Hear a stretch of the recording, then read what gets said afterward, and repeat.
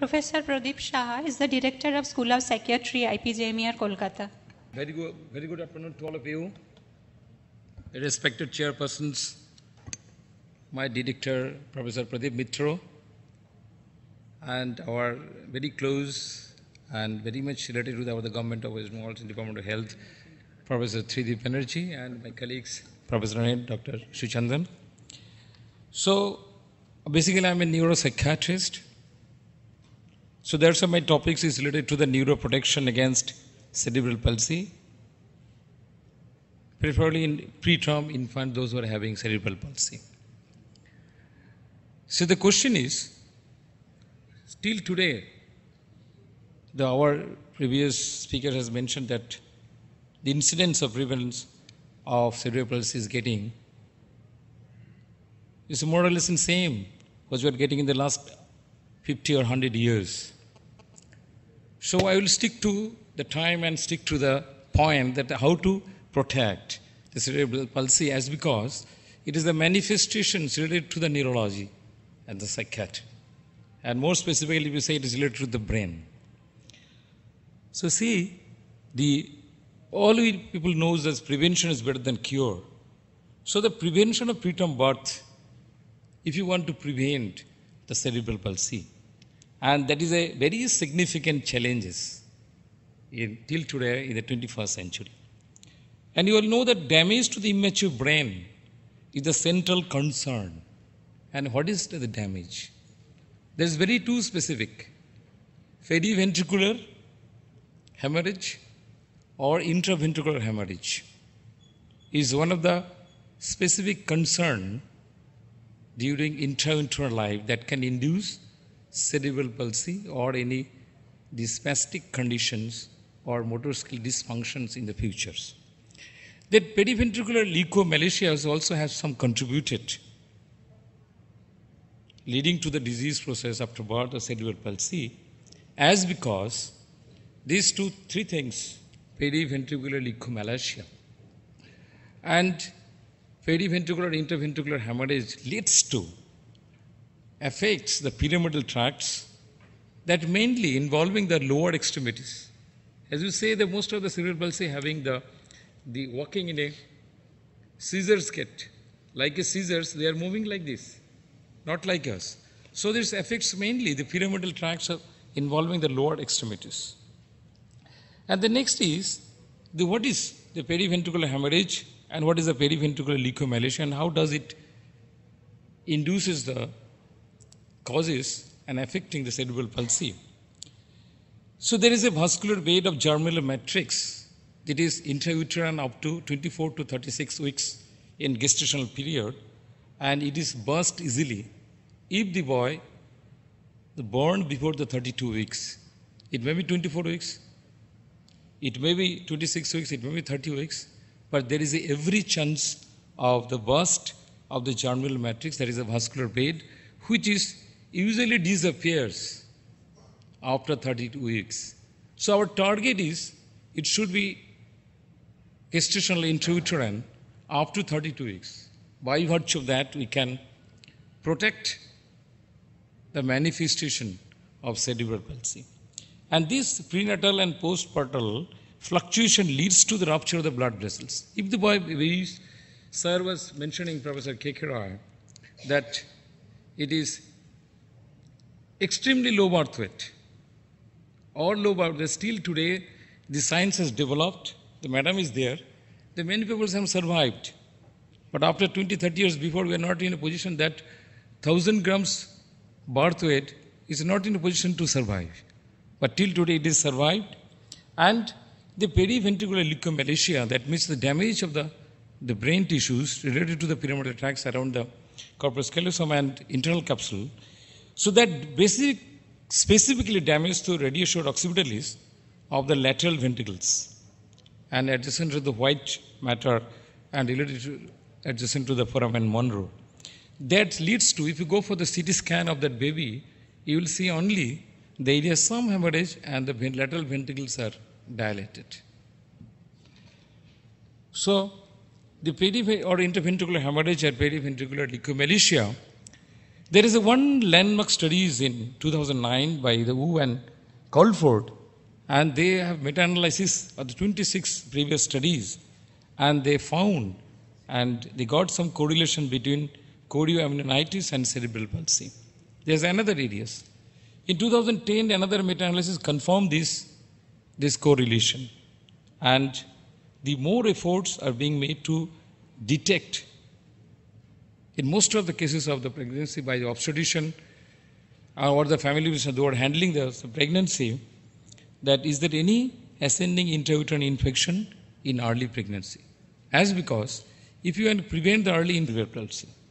So the treatment, as because we know that the all obstetrician, all family physicians, all the doctors know that there is every chance of urinary tract infection which can induce the ascending infection to the intrauterine. That treatment of urinary tract infections, or keep in our minds when treating or the mother attending the antenatal clinics, the UTI includes early diagnosis and early administration of antibiotics, which decreases the rate of pattern of delivery, and by virtue that we can prevent the impending the preterm delivery, and by virtue that we can prevent the future cerebral palsy. And the next is the how to prevent the preterm birth and ascending intrauterine infections. So you see, the affecting the most infants, those who are preterm delivery, and it can be avoided by prevention of preterm births by daily doses of 200 milligram progesterone. As you know that it is really mainly related to the reproductive systems. But if you assume there is a possibility of preterm delivery or it is imminent, then you can use the progesterone, as because it has some properties in neuroprotective, it has some properties in antibiotics. So weekly, and sir has mentioned that cervical circlase in case of history of preterm births in mothers. The many mothers are there with a past history of preterm birth. In that cases, you have to be more cautious, whether you are obstetrics or family physicians, handling the antenatal mothers. So without any hesitation, you can suggest the cervical circlase, by virtue that in many cases you can prevent the preterm birth. And if you are in position to prevent the preterm birth, you can handle the brain hemorrhage, what I mentioned earlier, and that brain hemorrhage can induce cerebral palsy in futures. Progesterone has shown to have anti-inflammatory properties in animal many studies, and modulating influences on gene activation also. I am not going details about the gene, but this sir has just mentioned the magnesium. But if you are in a position to protect the neurology, those are coming, there is a activated cerebral ischemia. If you feel, then there is a role of magnesium is eminent. And it can induce the excitotoxic amino acid, there is a presynaptically glutamate, and that accumulates. And finally, the acts on N-methyl D-aspartate receptors to the brains, and that leads to the calcium influx intra or extracellular regions, and that calcium will be overloaded, and that leads to the cell damage. And that cell damage can induce cerebral palsy. So you can prevent the cell damage, you can prevent the cerebral palsy. So the magnesium as a whole prevents this, leading to reduction of the chances of the brain insult in case of preterm birth. And it not only decreases the cerebral convections intrauterine, it also acts as a vasodilator. And all the Ghanaian obstetrics people knows that it is anti-eclamptic and anti-tocolysis. So applying magnesium in preterm babies, it helps in neuroprotection, can protect cerebral palsy also. And there is, sir has mentioned only the beam studies. So what is beam studies? So there is a 2000, there is a landmark studies, there is a beneficial effects of antenatal magnesium. It definitely, the studies has established that it's a lower rate the infantile cerebral palsy, 1.9 to 3.9%. And another review by the Cochrane of the Czechoslovakia, he found and he told that other findings by the beam studies is significant, and significant reduction in the incidence of infantile cerebral palsy if you apply the magnesium in due time in all cases of the preterm deliveries, whether it is a extremely low birth weight or low birth weight or the gestation period is 30 weeks, 24 weeks, or 28 weeks.